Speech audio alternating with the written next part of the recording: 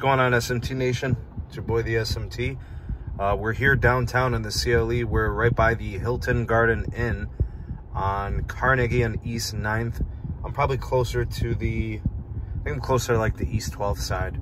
But you'll see there's the hotel over there. There's a couple of restaurants. There's a parking garage. The Cleveland baseball team stadium is there.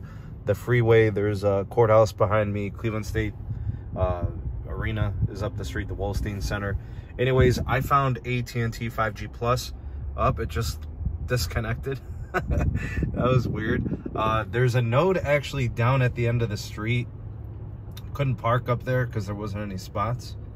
But I believe there's one at the end of the street where it's East 9th there. And then there's also one right here. Where is it? Right there. So it looks like it's a complete C-RAN site.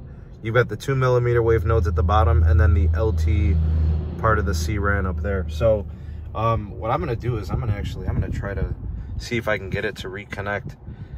It's a little bit more finicky than the Verizon 5G Plus. I'm gonna go ahead and speed test T-Mobile while I'm here, so I'll get that going. But I think the signal's bouncing all over the place. I think it's actually getting in here from bouncing off the wall. So I'm gonna see if that is indeed the case. I'll go ahead and reset the connection. You will see that we're getting some decent capacity there from T-Mobile too. I bet that's N41 in all likelihood. Let's go ahead and reset this. I think that should do the trick. It should reconnect. Yeah, we got 5G Plus. Okay, so let's go ahead and test that. All right, for T-Mobile, we got a 20 millisecond ping, 292 on the down, and 32.3 megabits per second on the up. And nice ping time there from AT&T's mmWave. Their 5G Plus is 39 gigahertz over here. So it's pretty high frequency stuff, mmWave. 11 millisecond ping, we got about 1.2 gigs per second on the down. And we only have about 30 on the up, you know, as we are still a non-standalone configuration for 5G. So we're not seeing, you know, the extra wide channels of NR for the uplink. But that's not bad. That's a lot better than I usually see. Last year at this time, this site was not up, nor was the one at the end of the street. I'm gonna assume it's that site is what I'm connected to, but that's pretty good. I'm gonna go ahead and I'm gonna switch over to Verizon. I'm gonna test them and see what they're getting over here. All right, guys, so we're back. I went ahead and I switched off the AT&T line, and now we're connected to Verizon Wireless. The 5G setting is on. Get rid of some of this road noise here. The 5G setting is on, but it is connected to LTE. That might be possible. It might be connected to CBRS. I wish I had access to more of the connections here, but looks like LTE only over here. I'm assuming that probably up the street on East 9th, there's probably some Verizon mmWave.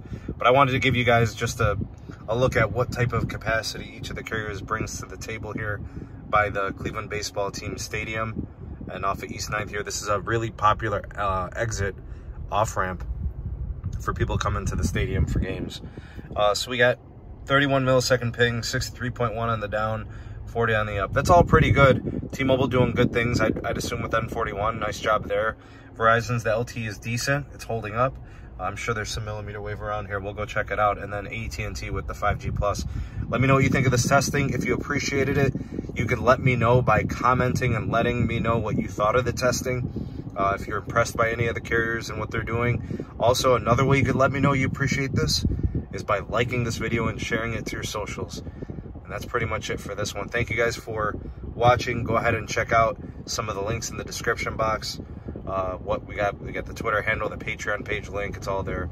Thanks for tuning in, and we'll see you all in the next video. Peace. Thank you for taking this opportunity to watch the SMT YouTube channel. If you appreciated this video, give it a like and a share to all your favorite social media platforms.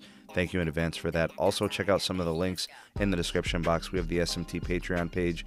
We also have the Twitter handle at SneedTech. And do check out the audio-only podcast available on all the major podcast platforms. And if you are new, have not subscribed, go ahead and hit that subscribe button and activate the bell notification icon so you never miss an upload from the SMT. We'll catch you on the next video. Peace.